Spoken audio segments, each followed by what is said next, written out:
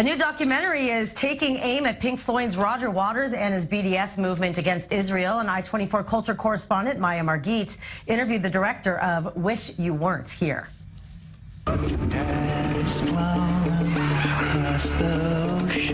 He's among the top-grossing musicians in the world, a co-founder of Pink Floyd, one of the most influential and popular rock bands in musical history.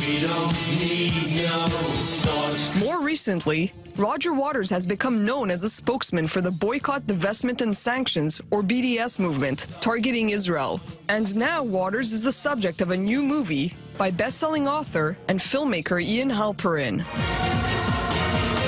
The documentary film is called Wish You Weren't Here, and it's looking to expose the dark side of the former Pink Floyd frontman.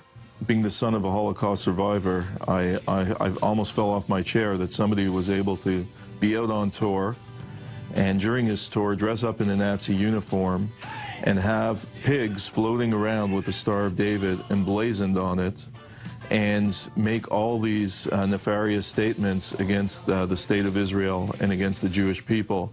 Halperin has directed many films on famous musicians, Kurt Cobain, Michael Jackson, and Lady Gaga. But now he's shining the spotlight on Waters, who's called Israel an apartheid state and even compared it to Nazi Germany. In this conflict, that means ending Israel's occupation, colonization, ethnic cleansing, and the denial of the right to self-determination. So what Roger Waters is spewing goes much far beyond freedom of expression.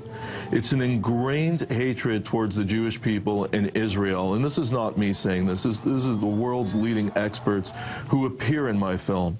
Some of those interviewed include the president of the World Jewish Congress, Ronald Lauder, veteran music executive David Renzer, and members of the Israeli parliament. Also, famous radio talk show host Howard Stern, who's come out vociferously against Waters. And it bugs the out of Roger Waters. He can't deal with it. He's writing letters to Bon Jovi. Don't go there. It's a terrible place. Where do you want the Jews to go, Roger? Where do you want them to go? The film portrays the musician's activism as going well beyond healthy criticism of Israel. In fact, according to Halperin, it's an obsession that reaches back decades. Musicians who have played with Waters, and shockingly, they told me Roger Waters has been like cracking Jewish jokes for the last 20 years before he even called for the boycott. But Halperin argues the film is not just about tearing down Waters or BDS supporters, but about presenting both sides of the story. Though his past documentaries have aired in over 160 countries, Halperin says he's been facing an uphill battle to distribute this particular film. Ultimately, Halperin is hoping to give those willing to listen an education in contemporary anti-Semitism. And I'm hoping, by doing all these interviews, I'm hoping that all the corporate sponsors wake up and decide to take action against this man who is perpetrating hatred toward the state of Israel and the Jewish people.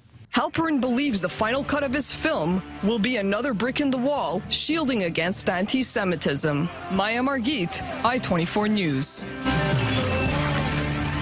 What a great story and a great interview. And you know, I love the fact this guy's been known for doing so many things, but this one seems to be like a personal crowning moment for him. I agree. I think this story is very personal for him, and that's what he said. He said he's the son of a Holocaust survivor, and to see this kind of Nazi or fascist imagery appear on stage is very difficult, he said, for him and for others as well in the Jewish community, especially when it's combined with, you know, Stars of David appearing on pigs and this very kind of classic anti-Semitic imagery, which Roger Waters says he's using to, you know, to criticize Israeli policies towards the Palestinian. Roger Waters has said numerous times he denies being an anti-Semite. He says he's just criticizing Israeli policy. But he's like taking it so far. I mean, and it takes a lot of guts for this guy. I mean, he's obviously very successful as a writer and documentary maker, but like he's throwing it back in his face, because it's like Roger Waters has been such a bully with so many bands that he's like not even responding to this. Like he's that's right, and kind of cowardly. It's kind of funny because, you know, with Radiohead, which the band you recently performed here in Tel Aviv maybe a few weeks ago,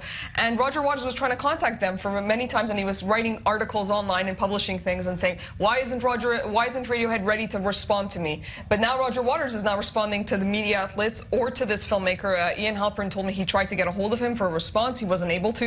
So he was, in the film, he includes footage that he was able to find at the UN from other public events where he speaks about Israel. Well, it's ironic, you know, it's like he complains about everyone else not responding, yet he's not responding, and this is about him. And the other interesting thing is despite all of Halperin's experience, he's having issues getting distribution, you were saying. That's right. He told me he doesn't have a specific date yet for the release. It's going to be at the end of August or early September, but he said that with this film, unlike previous films, which he has managed to screen in over 150 countries, he said that this film is more controversial, so a lot of media outlets are refusing to, you know, air it.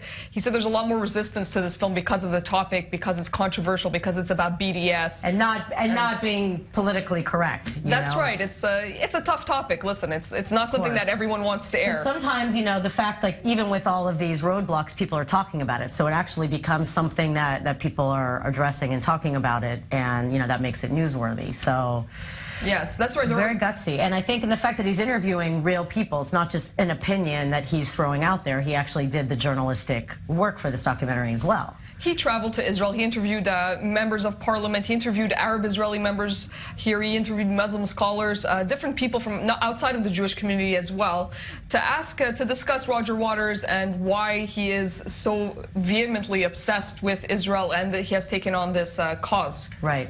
Yeah. Well, more to come. Great report and great interview. Very cool that we have technology that we could do this and not physically be in the same place as them.